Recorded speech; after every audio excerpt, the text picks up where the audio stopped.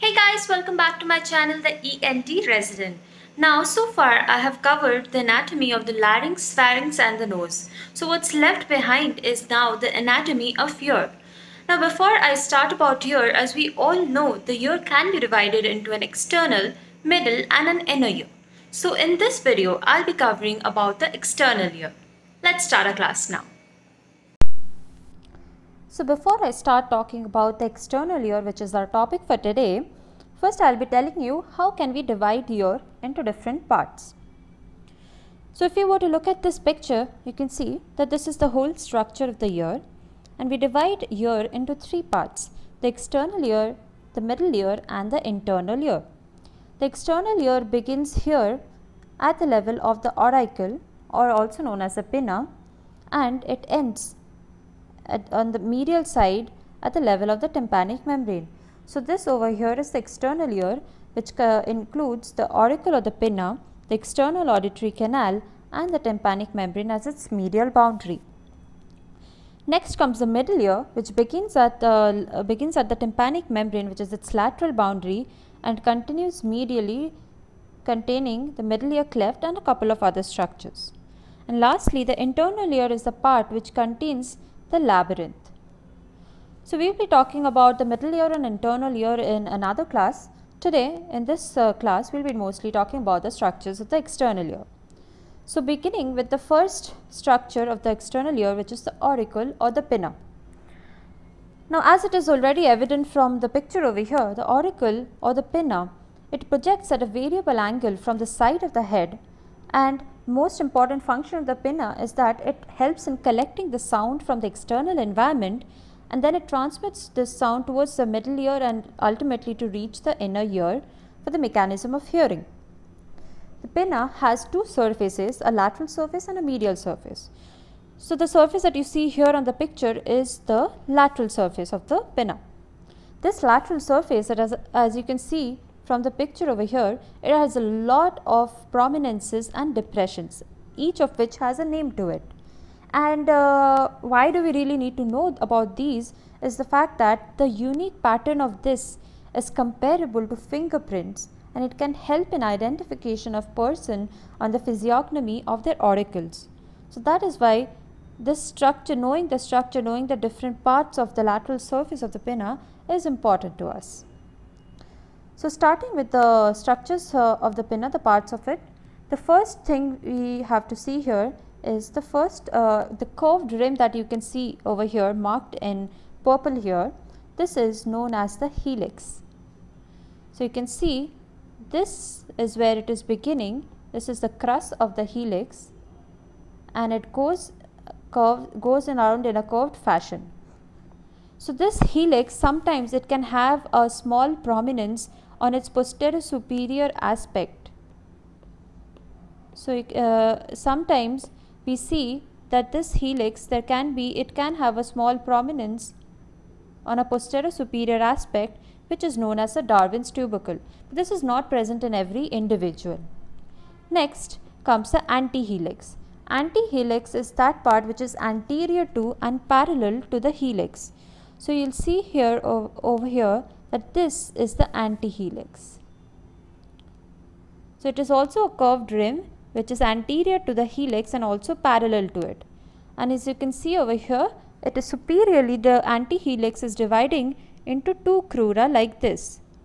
And after dividing into the two crura, what it is enclosing within itself, right over here, this part is known as the triangular fossa. And the scaphoid fossa is that part which lies above superior of the two crura, which is this particular region. So what happens is the antihelix, it is dividing into two crura, within which it is enclosing the triangular fossa, and above the level of the two crura is we have the scaphoid fossa. And then in front of the antihelix, also partly encircled by it, we see the concha. So this is the antihelix, so the part which is in front of it is this region. This region is known as the concha. Now concha itself, it can be divided into two portions by the descending limb of the anterior superior portion of the helix, also known as the crus of the helix. So you see this whole region over here in front of the antihelix is the concha. So the concha itself is getting divided by the crus of the helix right over here. So you can see the smaller portion which is located above this region is the sympaconcha, and it is direct lateral relation to the suprameatal triangle of the temporal bone. As we'll learn later, the suprameatal triangle is a very important part we have to be learning about to do any mastoid surgeries. And the larger inferior portion, as you can see over here, this part is known as a cavum concha.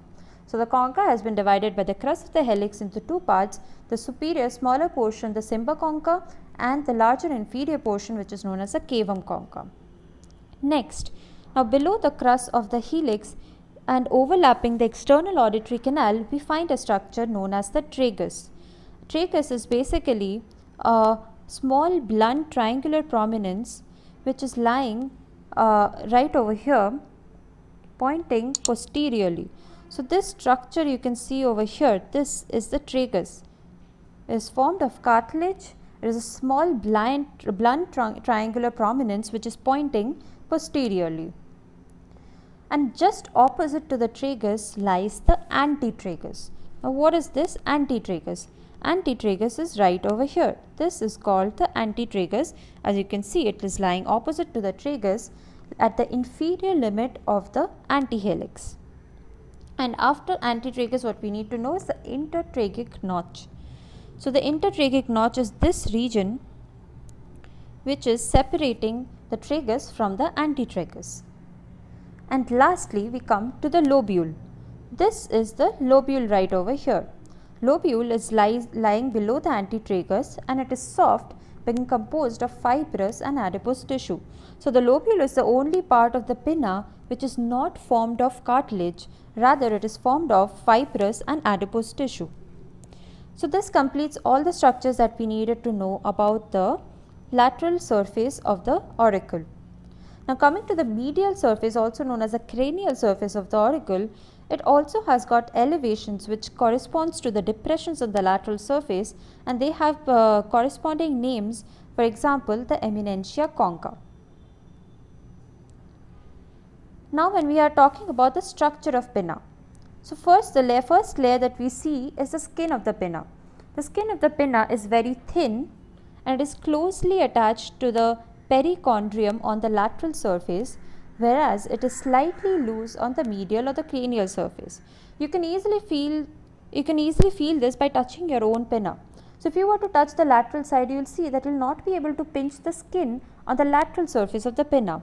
Whereas if you turn your pinna and touch on the posterior side, which is the medial surface, you can see that you can easily pinch up the skin over here. Why is this really? This is because on the medial surface there is a subdermal adipose tissue, and this tissue helps in allowing for dissection during pinnaplasty. So this location of this tissue is what is making the skin loose on the medial surface. The skin of the auricle is covered with fine hair. You will see that not all people have hair coming out of their ears, but some people who do have it, you will see that this hair mostly comes from the conchal region and the scaphoid fossa. So if you were to see a picture over here, you will see actually most people, they have hair coming out of the conchal region from here or sometimes from the scaphoid fossa. These are the two regions that hair comes from the pinna. Other than hair, sebaceous glands, they also open into the root canals of these hair. Thick coarse hair form over the tragus and the intertragic notch in middle and old-aged males. Now after skin, what lies the main structure of the pinna is formed by a cartilage. So basically the body of the auricle is being formed by elastic fibrocartilage. It is forming the whole of the pinna except for one particular region, which is the lobule. As I said, the lobule is formed of adipose tissue. So this cartilage of the pinna, it extends extends medially to continue with the cartilage of the external auditory canal and helps in forming its lateral 1/3. So it forms a continuous plate except for in between the tragus and the anterior crus of helix, where it is replaced by a dense fibrous tissue band known as incisura terminalis. So what I mean by this is the fact that the cartilage of the pinna is actually a continuous cartilage throughout, except in this one particular region. So this is the spine of helix and this is the tragus. So the region in between the two, this region is known as the incisura terminalis. This is where the cartilage gets replaced by a dense fibrous tissue band. And this particular fact has an importance. This is because there is no cartilage over here, this has been the site for end oral incision. When we approach the when we approach our ear surgeries via the end oral approach, we give an incision in this region. Why is that? It's because it will not damage the cartilage or its perichondrium, because there is no cartilage in this region, it's just a fibrous tissue band, and therefore this is allowing a wide exposure of the deeper parts of the canal after splitting the soft tissue ring surrounding it. So this is the importance of incisura terminalis, where this is the site of end oral incision. And the cartilage in general, it is covered by perichondrium. The importance of this perichondrium layer is that this is where the cartilage gets its blood supply from, because the cartilage itself is an avascular structure. It does not have a blood supply on its own, it gets its blood supply from the perichondrium. And this particular fact also has something that is important clinically. Clinical importance of this particular fact is that when in any case of injuries, traumatic injuries, when there is a stripping of perichondrium from the cartilage ends up losing its blood supply. And as a result, what happens is there is a hematoma formation leading to a cartilage necrosis and ultimately formation of something which is known as boxer's ear. You can see in this picture over here, this is what we know as the boxer's ear. In any case of traumatic injury, the perichondrium gets teared off from the cartilage and therefore it loses all its blood supply, and this leads to the formation of boxer's ear. Other than this, there are a lot of other places where the structures of the pinna have been useful in. The pinna has been the source of several graft materials for a surgeon. Cartilage from the tragus, the perichondrium from the tragus or the concha, and fat of the lobule have been very frequently used for reconstructive surgery of the middle ear. And also the conchal cartilage, it has been used to correct a depressed nasal bridge, whereas the composite grafts of the skin and cartilage from the pinna, they have sometimes been used in repairing the defects of nasal ala. So these are the importance, the clinically related importance of the pinna. Next we move on to the ligaments of the pinna. So there are two kinds of ligaments. There are extrinsic ligaments and there are intrinsic ligaments. So the cartilage of the auricle is getting connected to the temporal bone by two extrinsic ligaments. One is an anterior ligament and one is a posterior ligament. The anterior ligament, it runs from the tragus and a cartilaginous spine on the crus of the helix, and it goes anteriorly to the root of the zygomatic arch. Whereas the posterior ligament, it runs from the medial surface of the concha to the lateral surface of the mastoid prominence posteriorly. So these are the two extrinsic ligaments of the pinna. The intrinsic ligaments, on the other hand, what it is responsible in doing is that it connects various parts of the cartilaginous auricle within itself. Extrinsic was when it was connecting a structure of the auricle or the pinna itself to some other structure outside, whereas intrinsic is one which is connecting two parts of the auricle itself. So there is one in between the helix and the tragus, and another one in between the antihelix to the posterior inferior portion of the helix. So this is all about the ligaments of the pinna. Next we move on to the muscles. Now there are extrinsic muscles and intrinsic muscles. So first we'll talk about the extrinsic muscles. There are three extrinsic muscles. The auricularis anterior, as you can see in the picture over here, is the smallest muscle. It is thin and it has pale fibers. Next is the auricularis superior. This is the largest out of the 3 extrinsic muscles. It is very thin, and as you can see from the shape over here, it is shaped in the form of a fan. And thirdly is the auricularis posterior. This, as you can see over here, it has 2 or 3 fleshy fasciculi and it inserts to the ponticulus. Now all of these 3 extrinsic muscles, they radiate out from the auricle to insert into the epicranial aponeurosis. And these 3 muscles, they get its blood supply from the posterior auricular artery.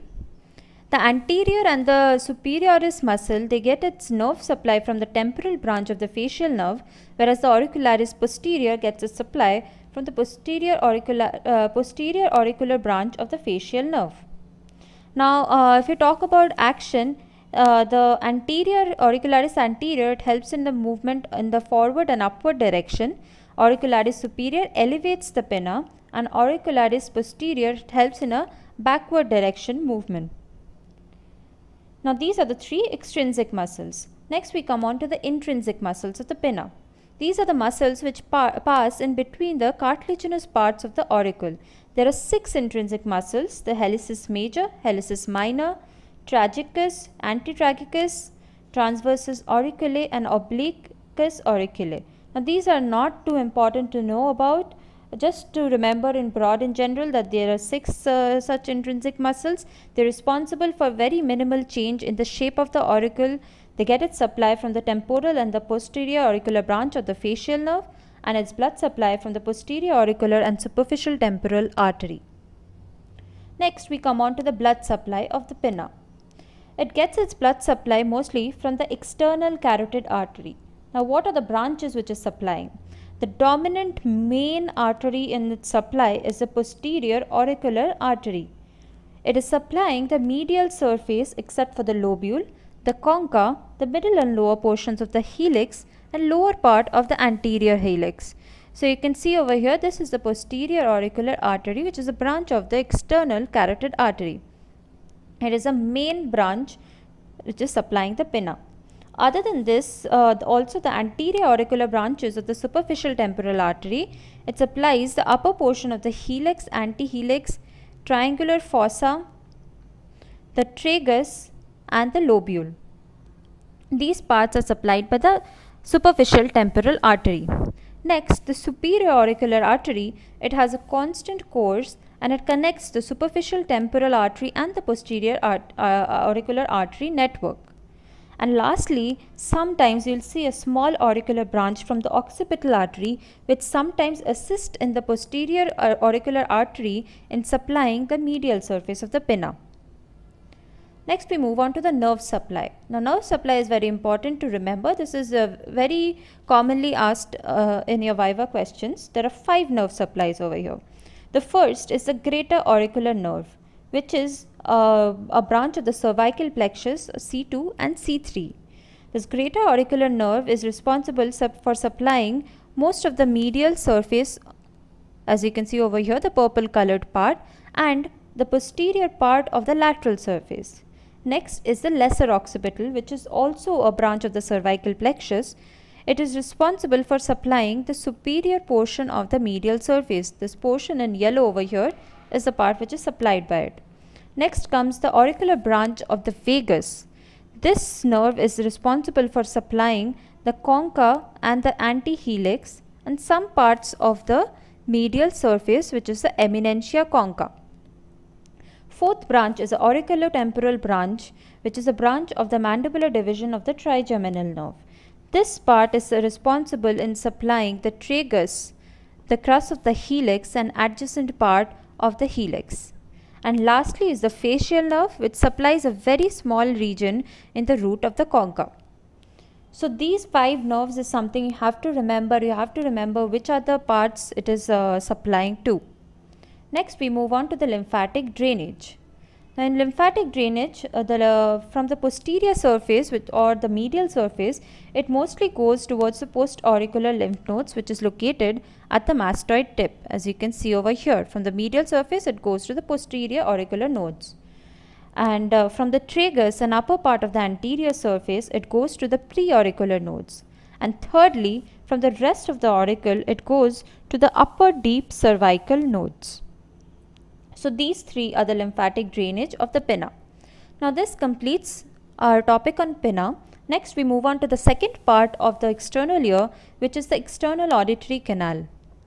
Now external auditory canal, as you can see from the picture, its extent is from the concha on the lateral side to the tympanic membrane to the medial side. So this whole portion over here is the external auditory canal. Its length is approximately 2.4 centimeter, and you can divide the external auditory canal into two parts: outer 1/3, which is the cartilaginous portion, and inner 2/3, which is the bony portion. You can see over here, this part, outer 1/3, is the cartilaginous part, and the rest 2/3 of it is the bony part. And also the anterior wall and the floor, they are actually 6 millimeter longer than the posterior wall and the roof of the EAC. Now when we talk about the direction of the EAC, it is actually not a straight canal. So it is S-shaped actually. Now how does the shape form? Now as I said before, it has a cartilaginous portion and a bony portion. So the cartilaginous part is actually directed upwards, backwards and medially, whereas the bony portion is directed downwards, forwards and medially. So what happens is, if you had to straighten the canal, if you had to examine the ear, if you had to look at the tympanic membrane, you would have to have the canal straightened first. So what we have to do here, we have to gently move the auricle or the pinna upwards and backwards to counteract the direction of the cartilaginous portion. So this is important to remember while we are doing an examination of the ear. So this is in case of adults. In neonates, what is different is the fact that they actually do not have any bony external meatus, because the tympanic bone has not been developed yet. And because of this reason, the tympanic membrane is actually more horizontally placed, so the auricle must be gently drawn downwards and backwards for the best view of the tympanic membrane. So both these points are important to remember when we are clinically examining the ear. In case of children, in case of neonates, we have to pull the pinna downwards and backwards, whereas in case of adults, we have to pull the pinna upwards and backwards. Now coming to the parts of the EAC. First we'll talk about the cartilaginous part. Now this cartilaginous part is the outer 1/3 portion. It is 8 millimeter long and it is continuous with the auricular cartilage. You can see over here, this is the cartilaginous portion and it is continuous with the cartilage of the auricle. And also you'll see that the medial border of the cartilaginous portion, it gets attached to the rim of the bony canal with the help of some fibrous bands. A very distinct feature of the cartilaginous part are these two horizontal fissures of Santorini. These fissures are actually present antero-inferiorly in the cartilaginous portion. You can see over here, these are the fissures of Santorini. Now, what is the importance, clinical importance of these fissures of Santorini? Number one, it helps in increasing the flexibility, but it allows the passage of infection or tumor into the parotid gland. And secondly, there's one more importance of the cartilaginous part of the external auditory canal is that hair follicles are present only in this cartilaginous portion. The bony part does not have any hair follicles. Therefore, in any case of furuncles of the external auditory canal, it will only be seen in this cartilaginous EAC. So these are the two important things clinically important in case of cartilaginous EAC. Next we move on to the bony EAC. It is the inner 2/3 of the external auditory canal, 16 millimeter long. The skin lining the bony canal is very thin and it is continuous over the tympanic membrane. As I said you just now, it is devoid of any skin appendages, which is hair or any ceruminous glands. And the medial end of the bony canal is marked by a groove which is known as the tympanic sulcus. This tympanic sulcus is absent superiorly. And that is something we will be discussing while we discuss the tympanic membrane. Also, in this bony region, we find two suture lines in the canal wall, the tympanosquamous suture anteriorly and the tympanomastoid suture posteriorly. The importance of these suture line is that they project into the canal with overlying closely adherent skin, which is why it becomes very difficult to raise an intact tympanomeatal flap. So while we are raising the tympanomeatal flap and we are close to the suture lines, we have to be extra careful while raising the flap. Now, as I said about fissures of Santorini being present in the cartilaginous portion, there is something known as the foramen of Husky, which is present in the bony part. This is basically the antero-inferior part of the bony canal where a deficiency is present in children up to the age of 4 or sometimes even in adults. And this foramen is responsible for permitting infection to and from the parotid. So these are the two deficiencies we have to remember, the fissures of Santorini in the cartilaginous part and the foramen of Husky in the bony part. Other than all of this, there are two constrictions that we find in the external auditory canal. One is seen at the junction of the cartilaginous and the bony parts, and second is something called the isthmus. Isthmus is located 5 mm from the tympanic membrane, where what happens is that the anterior canal wall reduces in its diameter. The importance of this isthmus is that just deep to this isthmus, meaning medially, the antero-inferior portion of the canal dips forwards, forming a wedge-shaped anterior recess between the tympanic membrane and the canal. You can see in this picture over here, the antero-inferior portion of the canal has dipped inwards, and you can see that there is a recess formed right over here. The importance of this is that this recess can be a very difficult spot to assess either in clinics or in cases of surgeries. So any accumulation, any foreign body in this region can be very easily missed. Coming to the relations of the external auditory canal. As you already know, laterally it is connecting with the outside world. Medially lies the middle ear. The medial boundary is the tympanic membrane. Posteriorly lies the mastoid. Anteriorly, as you see over here, this is anteriorly, lies the TM joint, the superficial temporal artery and vein, auriculotemporal nerve, the parotid gland over here, preauricular lymph nodes. Superiorly over here lies the middle cranial fossa, and inferiorly lies the jugular bulb, carotid, facial nerve, styloid process, parotid gland and the digastric muscle.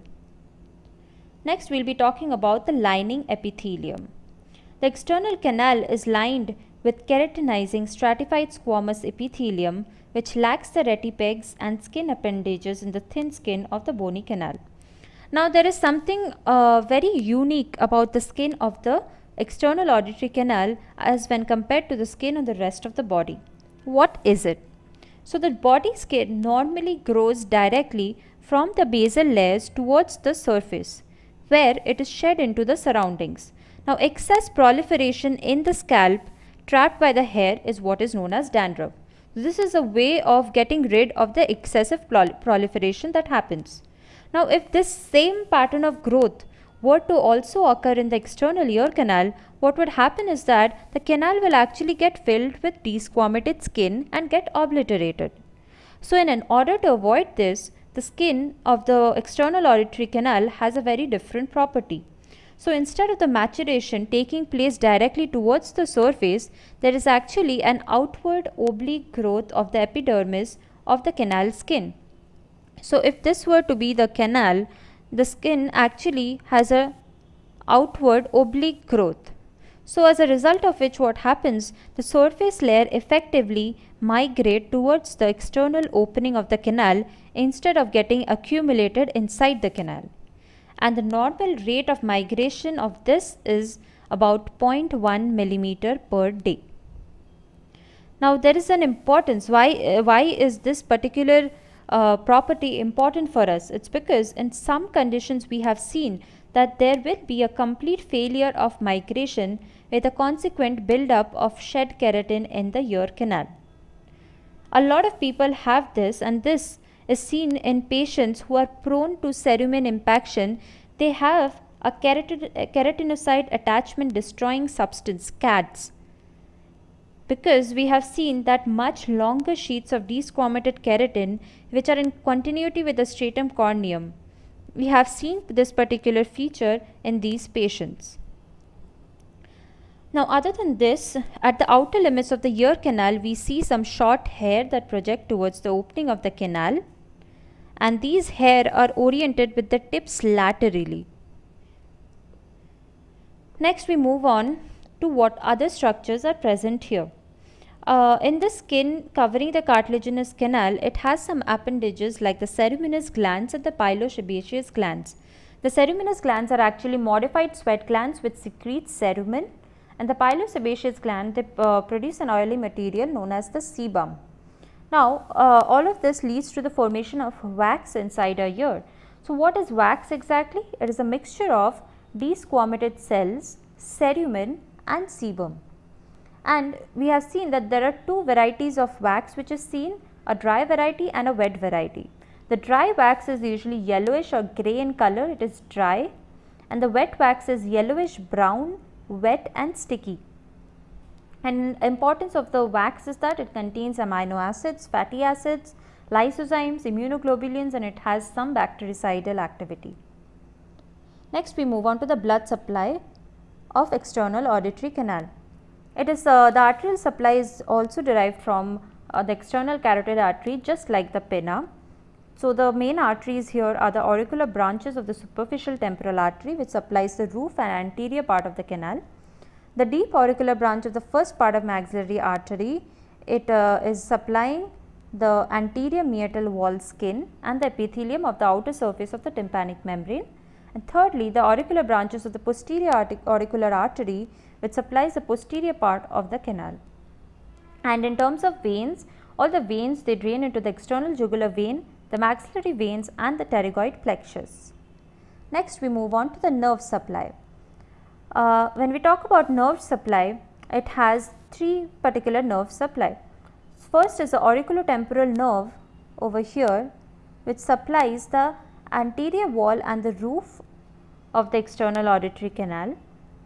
Second is the auricular branch of vagus, which is right over here. It is helping in supplying the posterior wall and the floor, whereas a small portion in the posterior wall of the auditory canal receives its supply from the facial nerve through the auricular branch of vagus. This particular supply holds a great value in a clinical scenario, which is something known as the Hitzelberger sign. Hitzelberger sign is seen in patients with acoustic neuroma. Now, what is this sign? What happens here is that there is hypoesthesia of a posterior meatal wall which occurs due to pressure on the facial nerve. So, as I told you right now that some part in the posterior meatal wall is supplied by the facial nerve, this region experiences some hypoesthesia in patients with acoustic neuroma. A second importance of the nerve supply in the external auditory canal is the vasovagal reflex. Very commonly, while we clean the EAC, patients sometimes develop coughing, bradycardia, syncope and sometimes even cardiac arrest. This happens because of the Arnold's branch of vagus nerve. Also, third, because of the vagal innervation here, instilling spirit in EAC before a meal can stimulate somebody's appetite. And lastly is the Ramsay-Hunt syndrome. The vesicles of herpes zoster oticus occurs on the mastoid and the posterior meatal wall, which indicates that this part of the external ear has a facial nerve innervation. So, all of these four are very important clinical points you need to remember in relation to the nerve supply of the EAC. So, that completes our topic on EAC and the pinna today. So, the pinna and the external auditory canal, they are both parts of the external ear. Now, the next topic we have to talk about is the partition in between the external ear and the middle ear, which is the tympanic membrane. I will be covering that in my next video. So, guys, stay tuned with me and I will be catching you in my next video with the anatomy of the tympanic membrane.